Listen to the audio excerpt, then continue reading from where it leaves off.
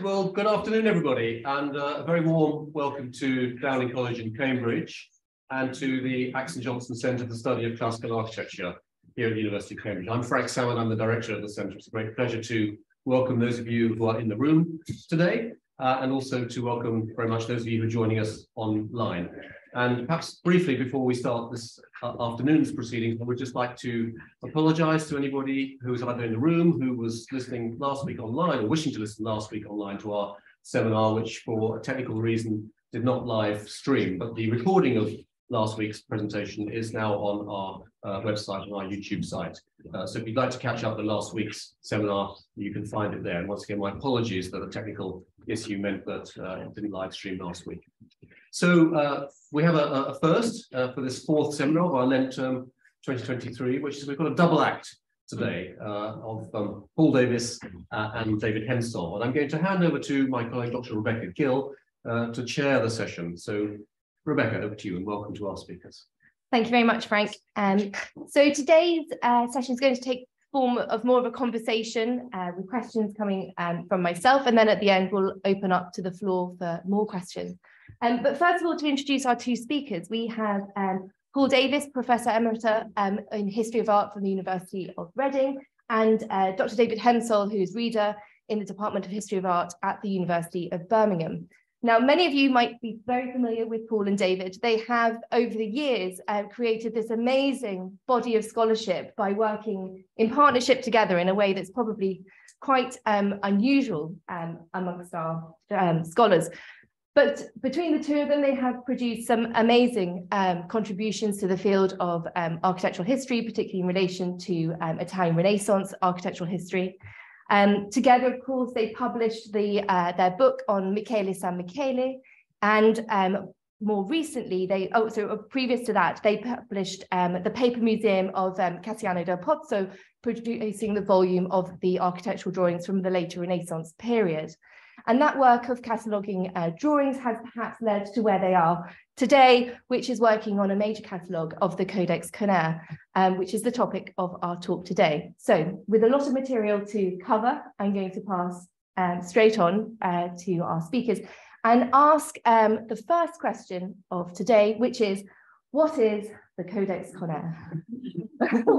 Well, you see two drawings on the screen. On the left, there's the Basilica of Maxentius, and on the right is the Cortile del Belvedere. What it consists of mainly, though, are early 16th century drawings of Rome's ancient monuments. And it is very, very splendid. It was produced, we can say now with some confidence, because it wasn't really clear before. This body of work, main body of work, was produced actually during the lifetime of Bramante, the great pioneering architect.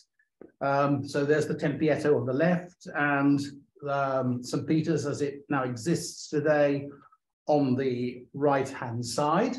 And as far as the Codex Coner is concerned, we can also say it is one of the most prized possessions of the Sir John Soanes Museum in London. When I say one of, if you ask them, they'll say it's their second most prized possession, the first being the sarcophagus of Seti I. So this book, which you hardly ever see, because it's hidden away somewhere, is regarded by them as their second most prized possession, which makes it something of great singularity.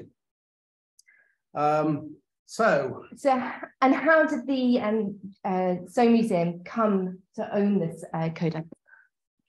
Well, it's a long road. It was acquired by the antiquarian and collector Cassiano del Pozzo in the early 17th century, and it's still in its 17th century album binding, which you see on the left, and the spine is on the right. On the far right, there's a page from the album, and there's a seal at the bottom, which is the seal of a descendant of the Del Pozzo family by the name of Bensoni, and all the albums and books of drawings that were collected in the Paper Museum, as it's called, bear this seal on an early page. Well, how did it get to where we are today? There it is. The picture on the left shows Cassiano del Pozzo's palace in Rome in the middle of the slide, and the picture on the right shows the Sir John Soane's Museum. It came by a tortuous route from Cassiano del Pozzo and his palace to Robert Adam, first of all. And Robert Adam, with his brother James, bought the drawing holdings of Cassiano del Pozzo's paper museum. But under mysterious circumstances, the Codex Coner and some other architectural books of drawings were separated out from the main body of work. And then a bit later on, after the deaths of the Adam brothers, it came to John Soane, who bought it at auction, which is why it is in the Soane Museum today. So how come it is so well known and such a famous collection?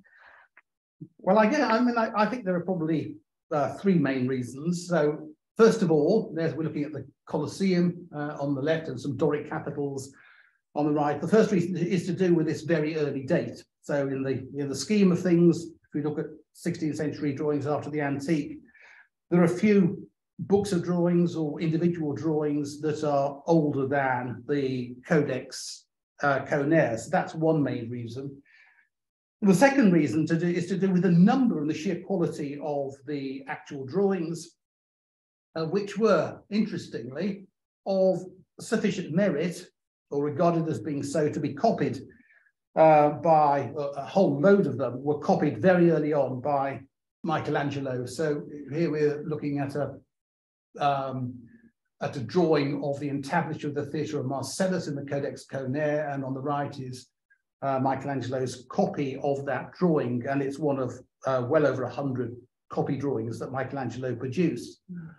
And then the third reason is to do with this. Here's a much thumbed copy of an early volume of the papers of the British School at Rome, which contains almost, well, in fact, completely, it contains an enormous article written by Thomas Ashby, which is a catalogue of the drawings, which came out, as you can see, in 1904. And it's because of this publication that the Codex Coner became known to scholars throughout the 20th and into the 21st century. So it had a sort of great deal of publicity as a result of Ashby's publication. Wonderful. So what can you tell us, Paul, about Ashby's catalogue? Well, maybe a few words first about Thomas Ashby himself. Thomas Ashby was an archaeologist rather than an art historian. Born in 1874, he studied the ruins of ancient Rome, first as assistant director in the British School in Rome, and then as director of the British School in Rome. He, in terms of his approach to archaeology, he used saw the value of using Renaissance drawings as a means of understanding the past, helping him to determine or gain more information about the antiquities than by looking at the antiquities themselves. So the production of this particular catalogue came at a time when lots of archaeologists were beginning to use this approach. So we see from the last decade of the 19th century through the end of the first decade of the 20th century, lots of facsimile editions of Renaissance drawings appearing. So we see the Taccuino Senese by Giuliano da Sangallo, published by Falb in 1899. We see Hermann Egger published the Codex Escurialensis in 1906, Christian Hulsen publishing the Codex Barberini in the Vatican in 1910, and Ashby's book falls right in the middle of all that. So he's doing something that lots of archaeologists are doing at that particular time. And the catalogue is amongst his principal publications. He's perhaps best known for his topographical dictionary of ancient Rome that he published with Plattner, and that came out in 1929. But this is one of his most significant publications. The entries that he wrote, and you can see a page here, identify the antiquity, and they focus really on what the drawing can tell you about the antiquity. That's the principal focus. So when you look at the Colosseum, he really often doesn't have a lot to say because the drawings are accurate representations of the building, and therefore, for example, number 4 on the page there, he says Secunda Amphitheatri, second story of the Colosseum, no measurements. That's all he needs to say. So he doesn't really elaborate much or discuss the drawing as a drawing in any detail. So following this catalogue then, was there anything else that needed doing on the Codex? Well, as Paul has pointed out to you, Ashby's interest was to do with the drawings and what they depicted. So he was much less interested in the, let's say, the history of Renaissance drawings or the history of Renaissance antiquarianism. And he was certainly not interested at all in the typologies of books of drawings after the antique. And as we've also seen just now, some of the entries in the catalogue are extremely summary in nature, such as the ones on the Colosseum, which are among the most interesting drawings. Since the drawings didn't tell him too much that he didn't already know about the building. So, you know, if the drawing is of the building, that's all you need to say about it. So anyway, it is a very important publication, this. Don't want to imply otherwise, but despite the fundamental importance of the catalogue, Ashby still got various things wrong, such as his identification of the Codex Coner draftsman, because he thought it was someone by the name of Andreas Coner. And the reason he did so was that he looked at the spine, and you can see on the right it says Architectura Civilis, Architectura Civile Coneri, and so on. I've probably got it wrong a bit, but basically there's this word Coneri, which is picked up from one of the drawings on the inside, and he assumed that the book of drawings was by somebody called Andreas Coner. And this was a matter that nobody ever challenged, right through until the 1970s, when it was challenged by a German scholar called Tilman Budensieg, who found a drawing in the Uffizi drawing.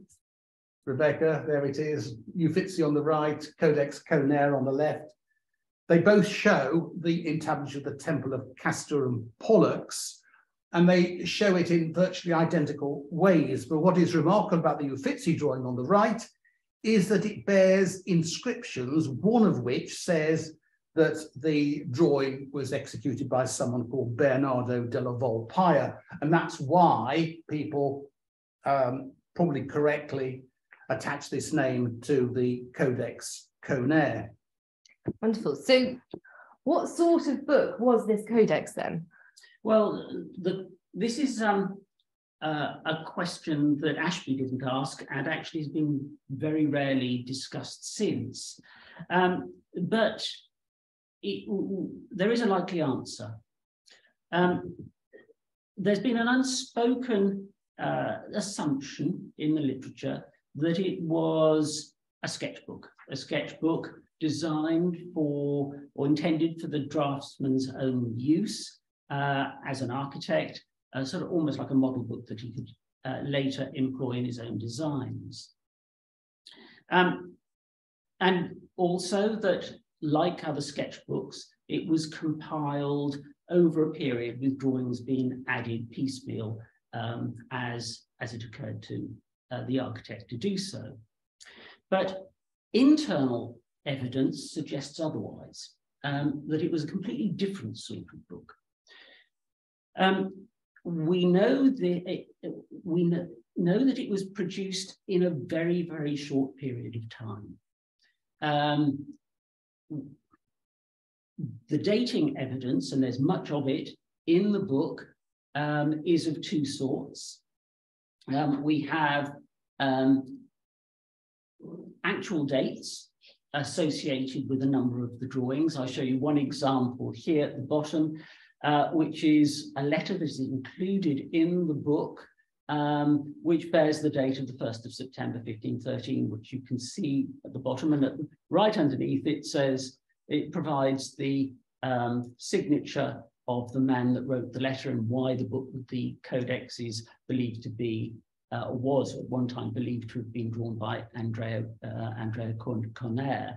You see Andreas Cornerus written there at the bottom. So there's that sort of dating, and the dates that we see throughout the book are either 1512 or 1513. There are no other dates in the book whatsoever. The other sort of dating that we find is associated with what is drawn, rather than providing dates as such. So what we see at the top of the screen is a drawing of a wellhead in the cloister of San Pietro in Vincoli in Rome that was designed by Antonio da Sangallo the Younger, executed by Simone Mosca, and bears the arms of Julius II, who of course dies in 1513. So this is a drawing of an object that is 1513 or slightly earlier. Okay. Yeah. Okay, wonderful. So who was it originally made for then? Well, as we perhaps want to clarify, because it was made very quickly, it was presumably made for someone, or it was executed on their behalf, who we might call the patron. So the question is, who would the patron be? So on the left is the letter we looked a bit at a minute ago. And it's all about having a sundial made. And it comes from somebody called Andreas Coner, who was a humanist operating in Rome. And it faces, in the present arrangement, a drawing of an ancient sundial. So there is a question about what that drawing is doing in the Codex Coner and what the letter is doing in the Codex Coner.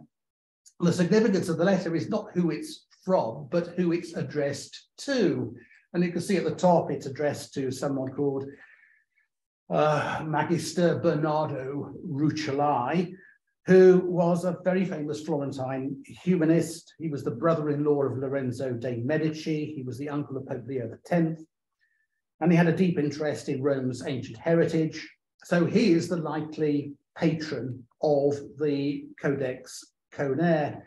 He also had a personal interest in architecture, which makes this all the more likely.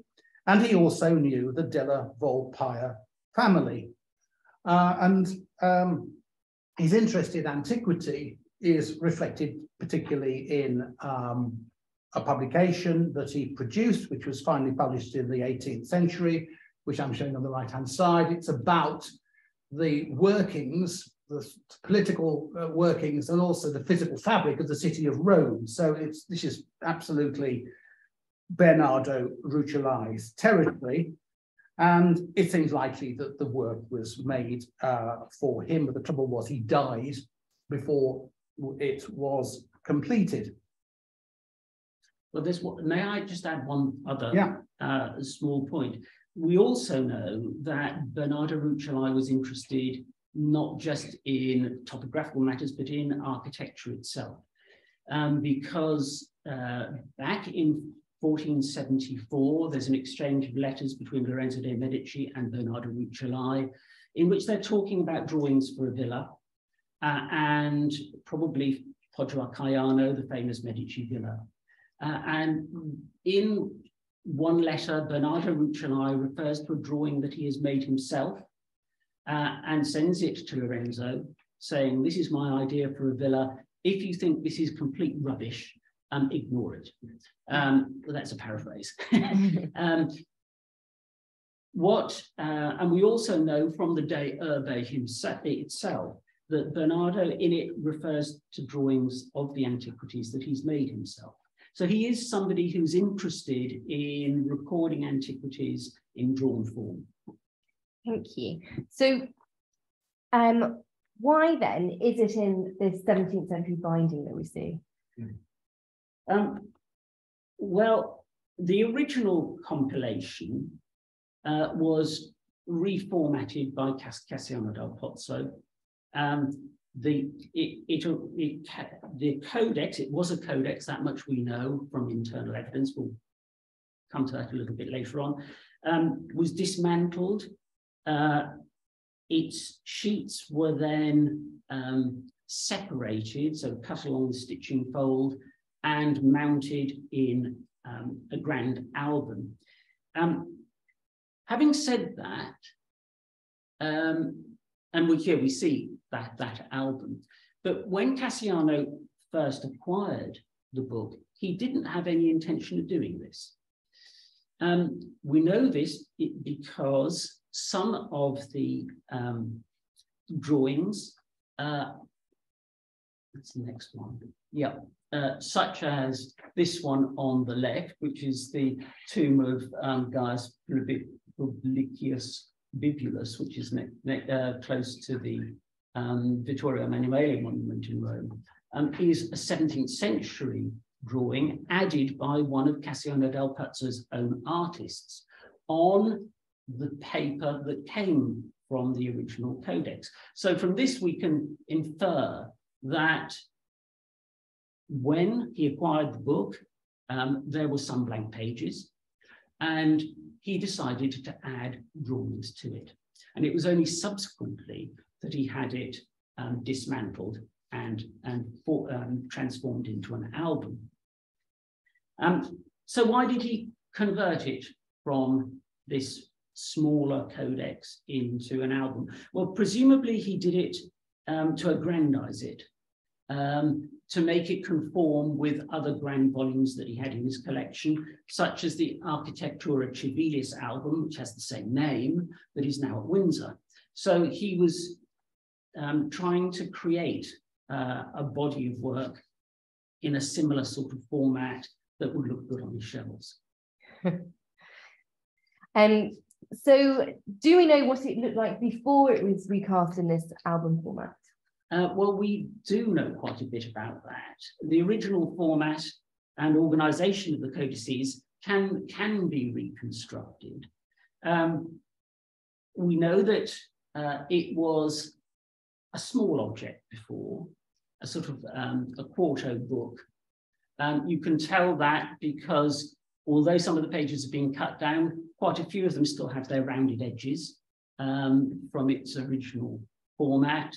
And we also know that it probably took the form of two books, two codices, because of the folio numbering. And you can see that in the slide on the right, or image on the right. And these are...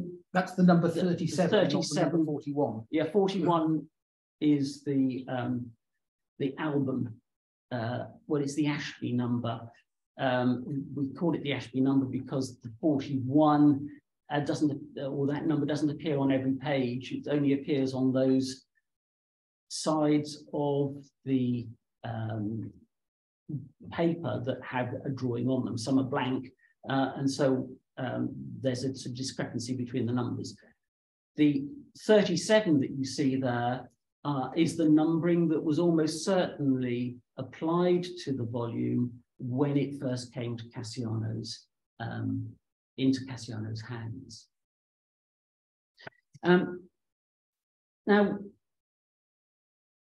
one question that bothered us was whether the numbering of the folios, the 37 that we see there, corresponded to the original page sequence, or whether it was applied subsequently. And we realized that we could check this to see how the pages were originally joined to each other. By using light sheets and shining light through the back of the paper, we could analyze the paper structure. And that allowed us to match one sheet up with the other, so as to, and you could do this by, the watermarks are often divided, so you can see how they matched up. And also the chain lines, these lines that run through the paper just here, do vary in width from page to page. And we know that there were 8 different paper molds that went into the production of the paper that formed the book. So the structure of the bits of paper is different. There are at least 8 different paper types within the book. And so this allowed us to confirm that the page or foliation of the book corresponded closely with the structure of the paper. Have I missed anything, David? Don't think so. I think it's all Okay. been clear in a second. Okay. Okay. So, with a clear idea then of what it looked like, are there any other observations that you've been able to make? Yes. An intriguing one is that there were quite a lot of missing pages. And so this is using the foliation sequence, you can determine which pages are no longer there. And about a third of the total is missing. And I think we can... So just to clarify, this is a sequence that starts off at 36 verso and It runs continues to downwards. 45 recto. So Yeah. that's one sequence, and you can see within that band there are that many missing pages. Yeah. I've chosen one with quite a lot of missing pages, just to make the point of a sort of emphatic one. So what seems to have happened is that when Cassiano dismantled the album, at that point, he discarded the missing blank pages. Now, there's a question here about whether these missing pages were blank or not. Could they have borne drawings? And we know at least one drawing that was, there's evidence that it was glued down onto another page. Okay. Glued down onto another page and then removed. So it's possible that some of these missing pages did have drawings on that were glued down, and then they tried to separate them to put them into the album, and they got destroyed in the process. So that's a possibility. But quite a lot of them were probably blank, and that is largely because the project, the commissioned book for Bernardo Rucellai was almost certainly never completed. We know that Bernardo Rucellai, the likely patron, dies on the 7th of October, 1514, so a year into the project. With the patron dead, the funding would have dried up for the project. And this change in circumstances might well explain the difference between well, before I get on to that point, I just want to show you these slides. We see a complete page of bases on the right, and on the left, just one base. These are on facing pages in the Codex, and it's quite clear that the page on the left was to have had more bases. So we think from evidence like this, we have an incomplete book. So with the change in circumstances, goes a change in the nature of the book. It goes from being something that was intended as a commission to becoming, I think, or we think rather, a sketchbook. And I think we can illustrate that with the image back up. Yes.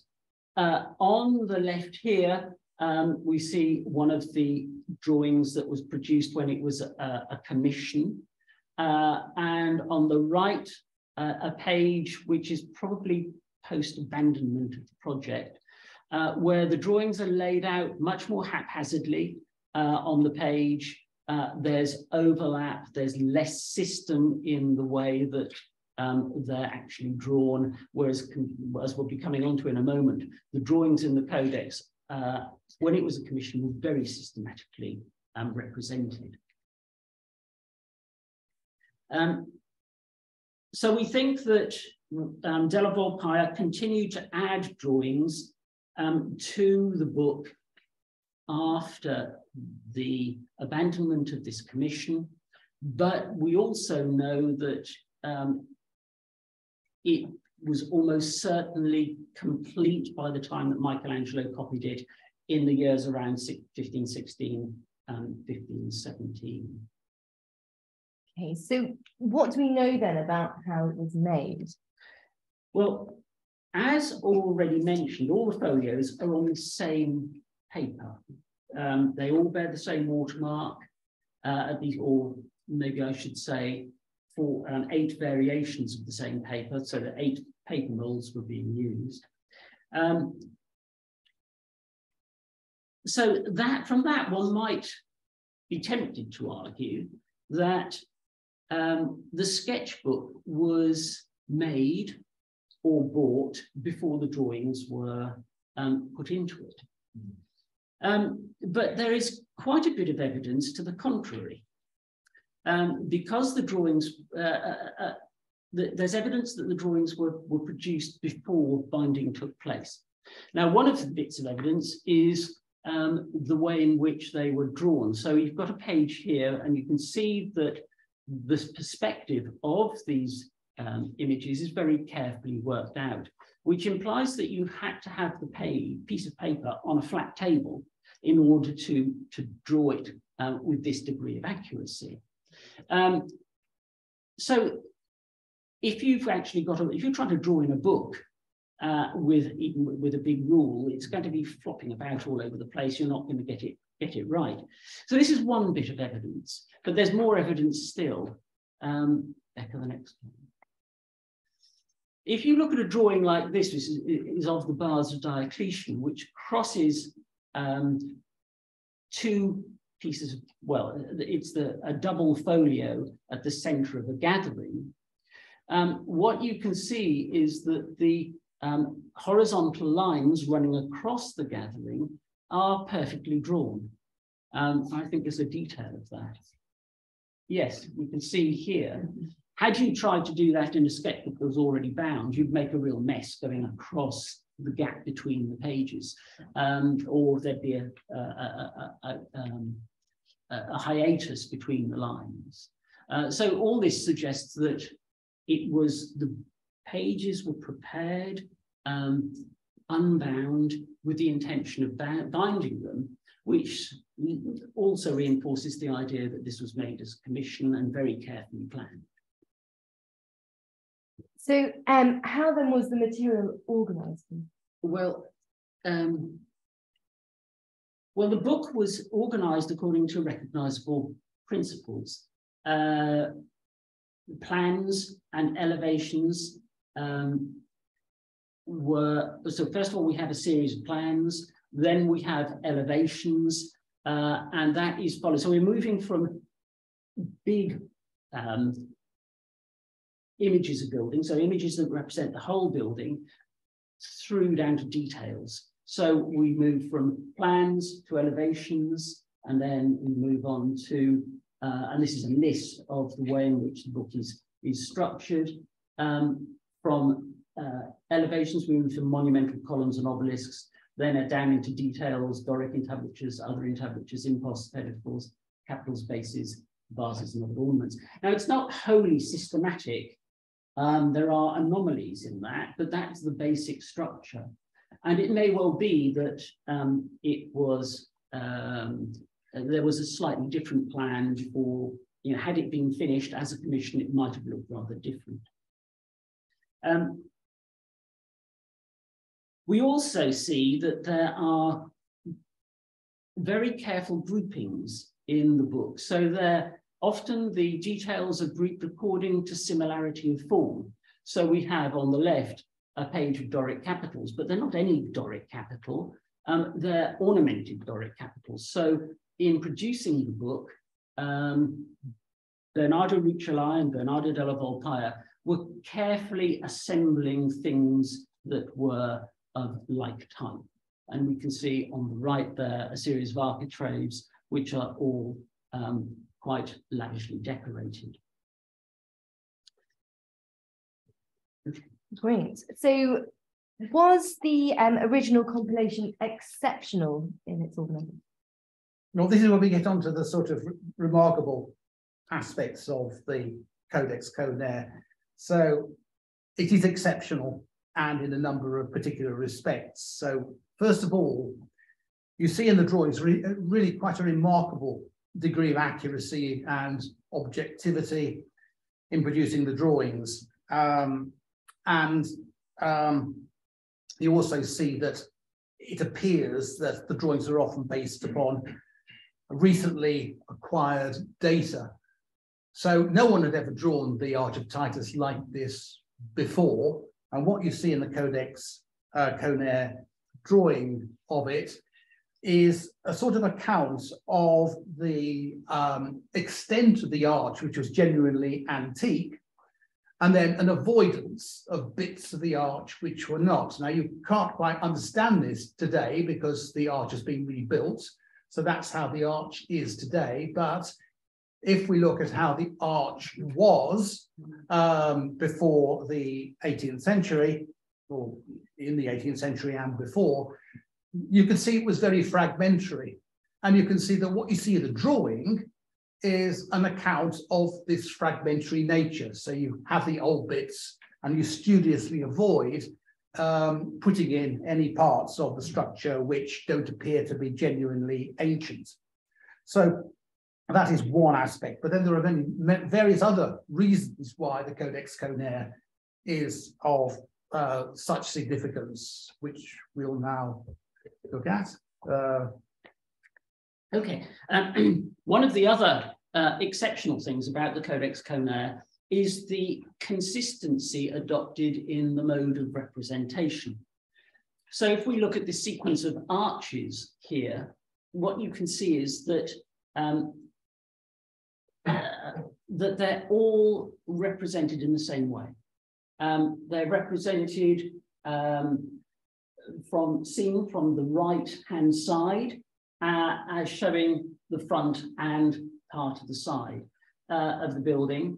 And this is quite exceptional at the time. There was beforehand, it was drawings of buildings used a variety of modes of representation, but this is much more consistent. And the way he does it is to draw the front of the building as an orthogonal projection, which you see here. So all the horizontals match up and are parallel, but then to represent the rest of the building in perspective. So you have a mix of the orthogonal and the perspective in one drawing. And he does this consistently throughout the book. He also tends to use a high viewpoint, which obviates the need to provide a plan. So from these drawings, you don't really need a plan here, because you can actually read the plan more or less from the what is drawn on the page. Okay. We also see that he represents capitals from below and bases always from above. So it's from a natural perspective of how one would look at a building. But he goes beyond that. He devises ingenious ways to represent different levels of complexity in base design. So if we look at the top left-hand image, we see how he represents a base that is not decorated at all. So we just get the profile. On the next to it, on just to the right, we see a base that isn't decorated, but it does have a fluted shaft. So he represents that coming forward, and that he's consistently does. When he knows about the shaft type, he'll represent it like that.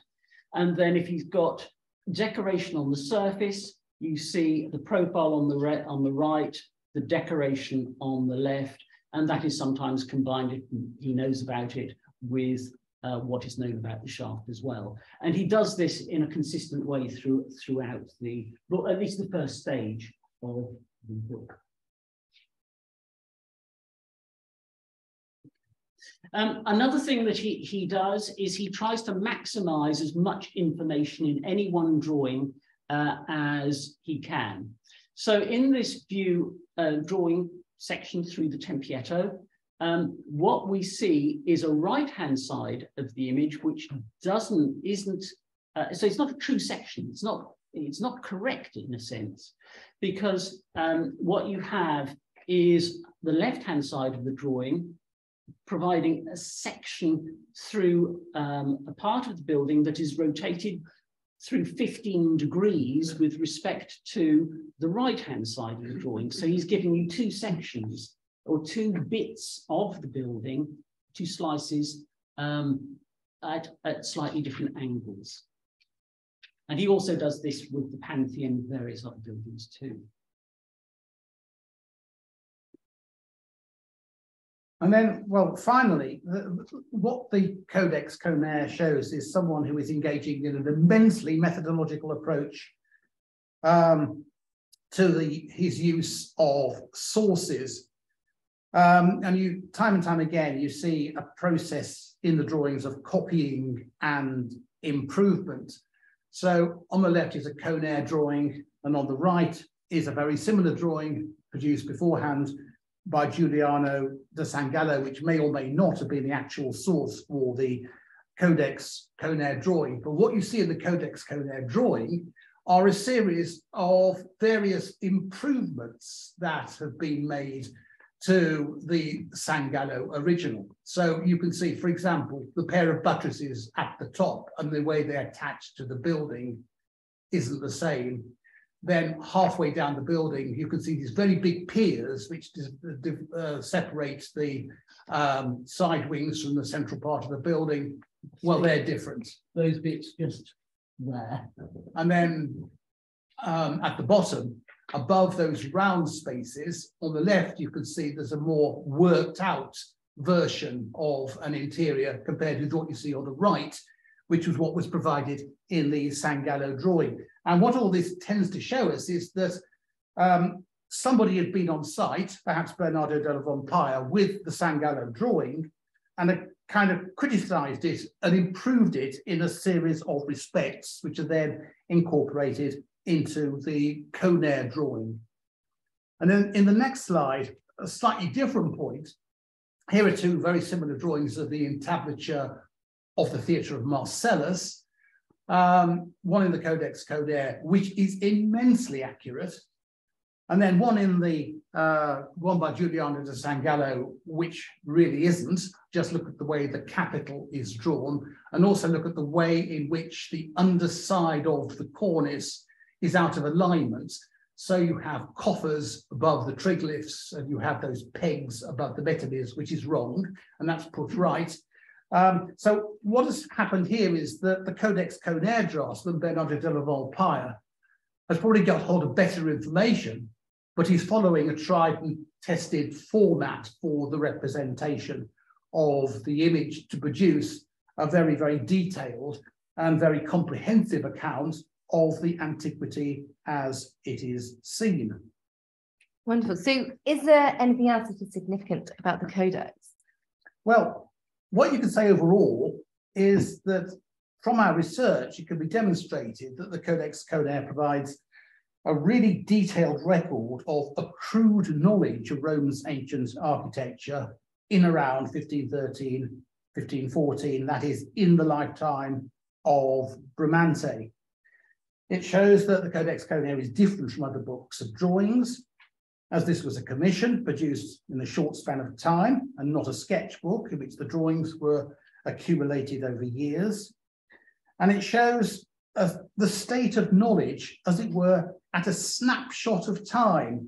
So this represents a particular moment, a particular stage in archaeological discovery and investigation. And we can sort of illustrate this by way of just looking at a couple of buildings and their representation in the Codex Coner, beginning with the Colosseum. Okay, so here we see an image of the Colosseum, the Codex Coner on the left, and Cressy & Taylor's representation of it from their publication in the 19th century. And what's clear from the making this comparison is, and later, I mean, the Cressy & Taylor's very relatively accurate image, is that the Codex Coner, which was, we know, based on a survey undertaken in 1513, is incredibly accurate in relation to other drawings of the day. So if we have the next one, this is one from the by Giuliano da Sangallo from the Taccuino Senese, and you can see that the oval there is produced by trying to join two half circles. It's a sort of almond shape and is much less accurate than the one on the left. The next one. The Codex Coner gets it very, very accurate. So that the two ends of the arena were drawn using two circles that are separate from each other, as you see on the right. And the next one. But if you compare the Codex Coner, which is here on the left, with later 16th century representations of the Colosseum, you can see it's far more accurate than the later ones. In the middle, we have Serlio, where you can see the two circles are drawn in a way that interlocks, like a sort of Venn diagram, and making the ends of the arena much less pointed. And you can see the same in the Palladio drawing on the far right, where you can just about make out the two circles here that overlap each other in much the same way that Serlio does. So the Codex Coner is a really important stage in the history of recording the Colosseum, and it gets it much more accurate than do many subsequent architects. I think we should probably add that, I don't know whether we made it quite clear, it looks like the Codex Coner copies an actual survey which must have been undertaken by a vast workforce that took place in about 1513.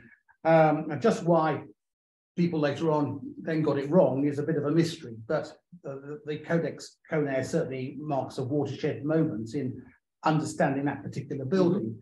And likewise, you could say similar things about the Pantheon. So the Pantheon also was the subject to a rigorous measuring operation. So the drawings are filled with very precise measurements, and the drawings then convey the building in very vivid ways, analytical ways. So you've got on the left the combination of the front and the side to show the outside, and on the right you've got the section. Well, actually, it's not a proper section because it's two bits of section which are joined together. But all in all, it really shows you the detail of the way in which the building is actually configured, which is really unusual. And then, well, you might want to ask yourself, well, you know, how did the Codex Coner draftsman get to do his drawing like that? Because, as it's obviously the case, that what you see of the Codex Coner is not like your experience in real life of the building, where you only see a bit of it. Somehow it's been put together so you can understand the organization of the interior, and you can also understand the configuration of the plan. So the whole thing has been very ingeniously thought out, partly in relation to previous drawings. So if we make a comparison between the Codex Coner on the left and an earlier drawing, in the Codex Coner. Well, there's a big difference in the way it's understood, but it's probably also worth pointing out that the Escurialensis drawing is also very artificial, and you can see how at the bottom there's a sort of straight line mostly, and then at the top there are a series of curves of equal curvature.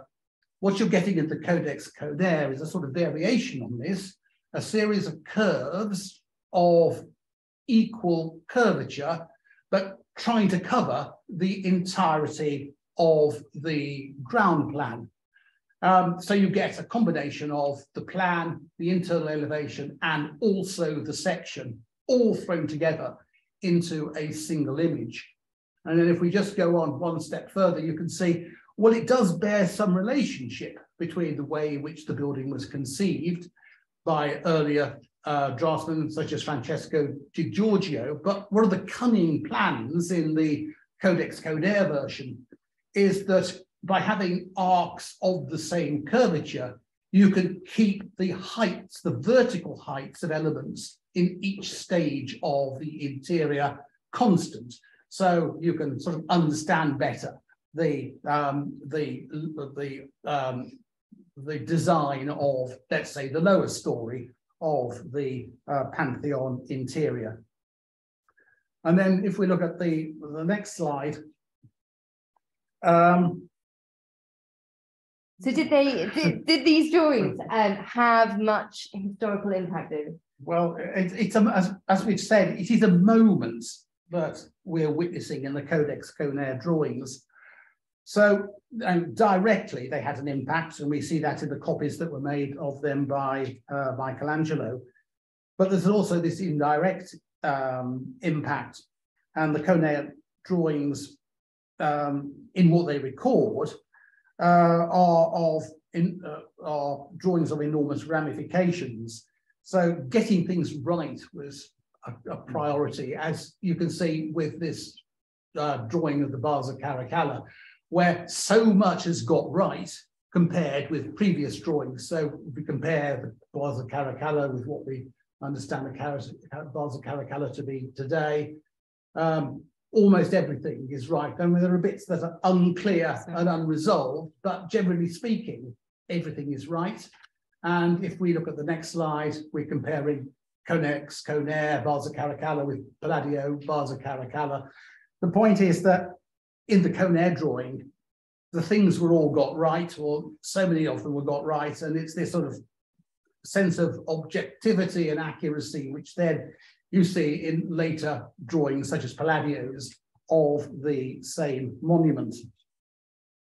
So this is another way of putting it, is the Codex Coner, among other things, is a kind of testament to the birth of modern day archaeology. Thank you, David.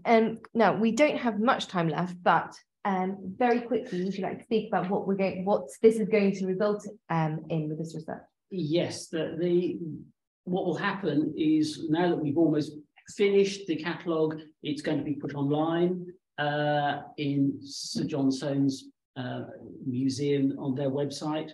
It will also be published as a book by Brepols, we hope, which will have much more information in it, appendices and comparative illustrations and so forth. And we're also hoping to, or in conjunction with the Soane Museum, put on an exhibition which is going to be scheduled for 2025. Thank you both so much.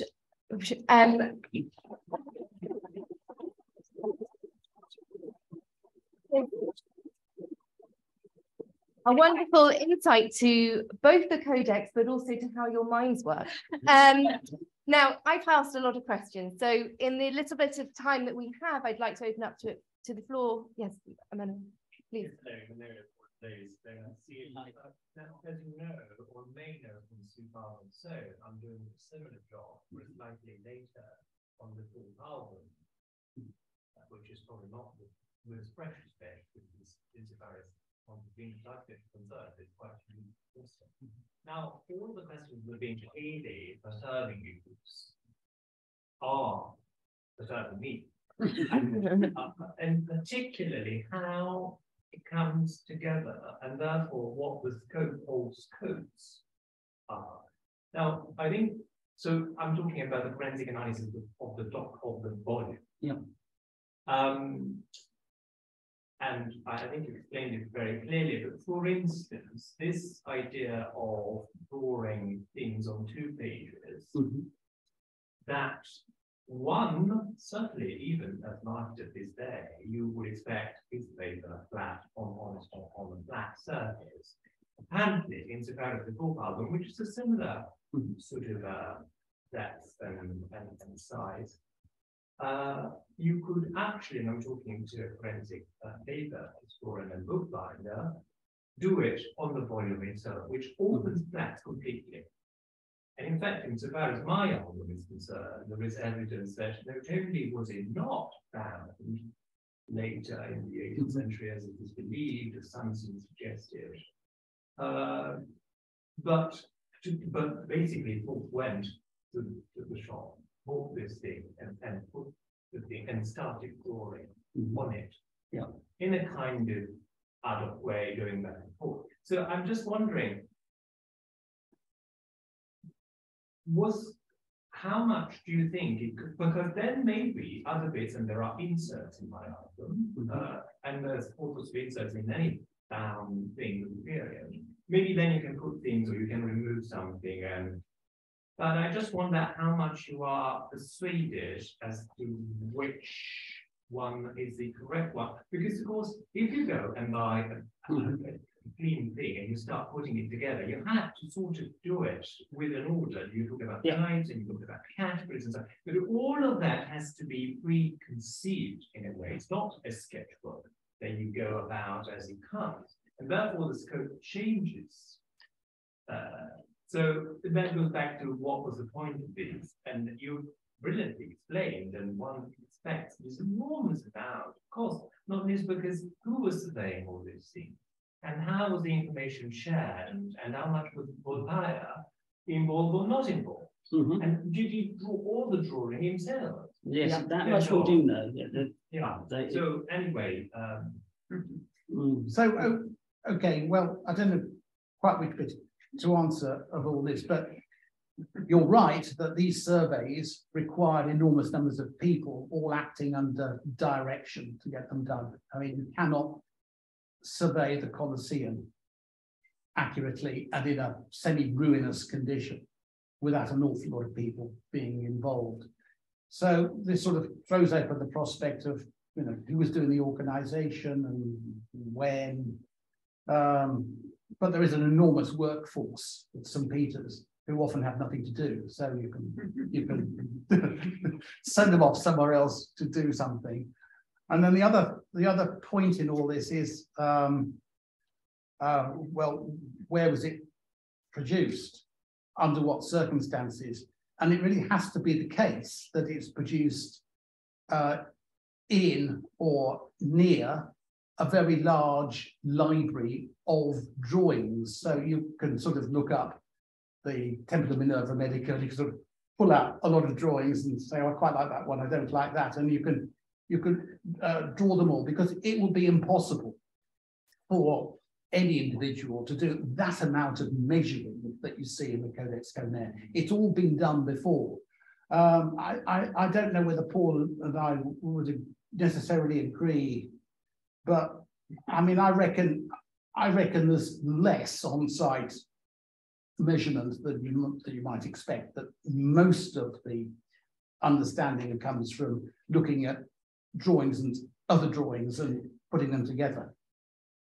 I agree. There's probably very little measurement that was done by Bernardo himself for this particular project. That doesn't mean to say that he didn't do surveys of other buildings, because we have records of him doing surveys of buildings prior and post this.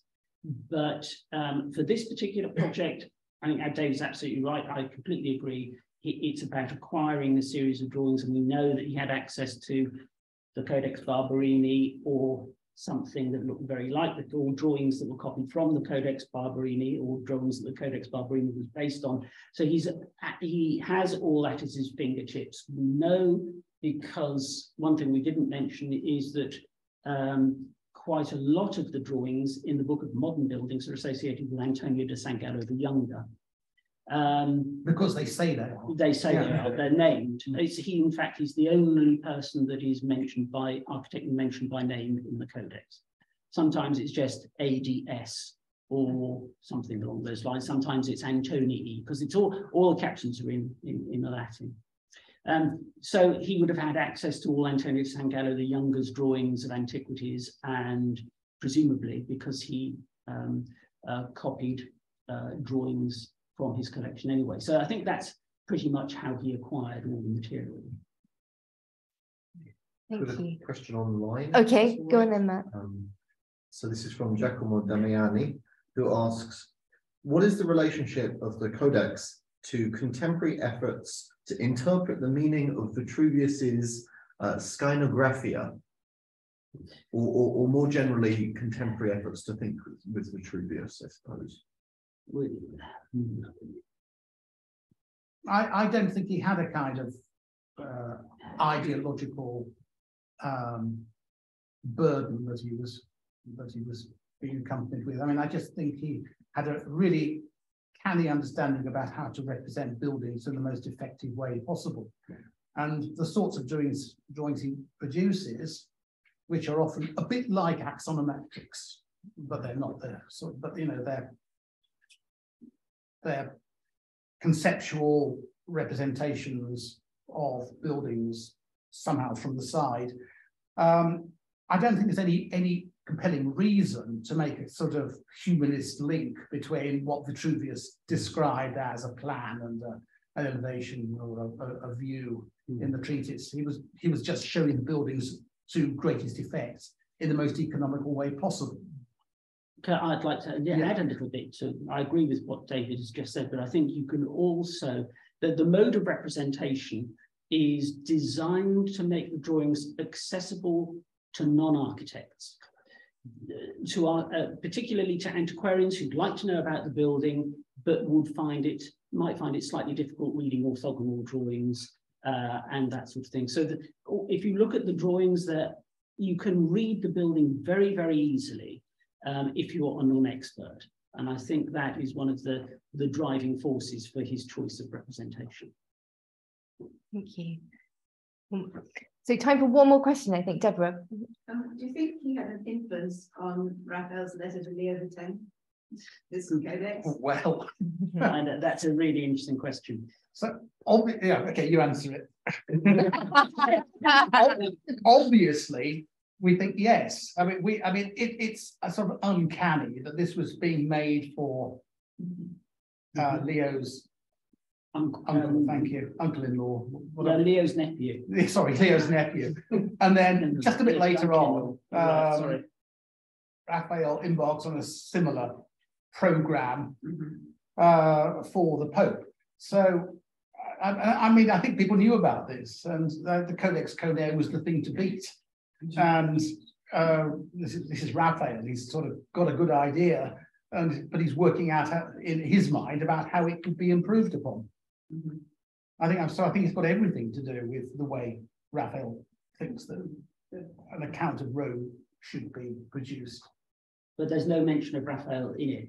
I mean, the person that the link is with Antonio da San Gallo the Younger, who after all was associated with the Bramante workshop.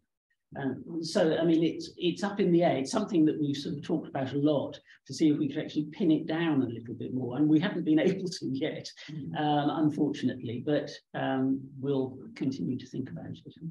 But in a sense, the Bernardo Rucellai hypothesis, it is only a hypothesis, but if it were true, that does pin it down. And yeah. Well, thank you very much. I'm very sorry, but we are short on time, so we're going to have to round up this more formal part of the day. Thank our speakers, but I'm also hopeful that if there are questions amongst the audience, you might get a moment to direct them to Paul and David. But let's thank our speakers once again, and thank you all for coming.